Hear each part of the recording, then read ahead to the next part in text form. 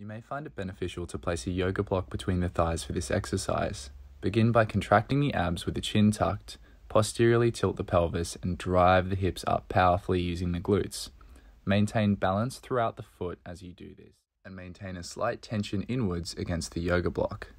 We're trying to move purely from the hips, and by posteriorly tilting or tucking the pelvis, we encourage a nice hip flexor stretch in the process. For the second variation, we'll assume the same position and then begin to extend one knee.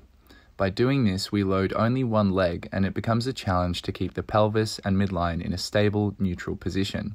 If we can do this, it strengthens the glute to stabilize the whole pelvic structure. For the third variation, we'll assume the same position without a yoga block, and we'll bring one knee up, pressing into it with the same side hand. Maintain the posterior pelvic tilt and drive the hips up and lower down without releasing this pressure from the hand into the knee. This will help us to strengthen the psoas muscle while working through the range of hip extension.